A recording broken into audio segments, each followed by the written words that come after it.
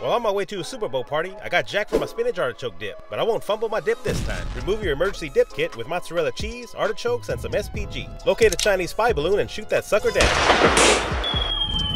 Retrieve your Philadelphia Eagle cream cheese. Remove your neighbor's cast iron wheel chock while he's working on the car.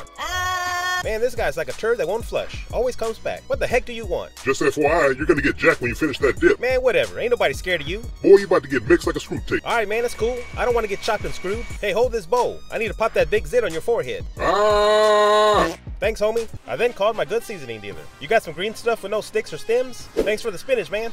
Let's add our cream cheese, chopped artichokes, half of the mozzarella cheese, add SPG and the spinach. Give it a good mix. Top with cheese and cover with foil. Remove your magnifying glass, place it next to your bowl. After 15 minutes, remove the foil. Oh yeah, this is gonna be a hit. Hopefully I don't get jacked again. Hand over that dip, Chief. Good seasoning dealer, help!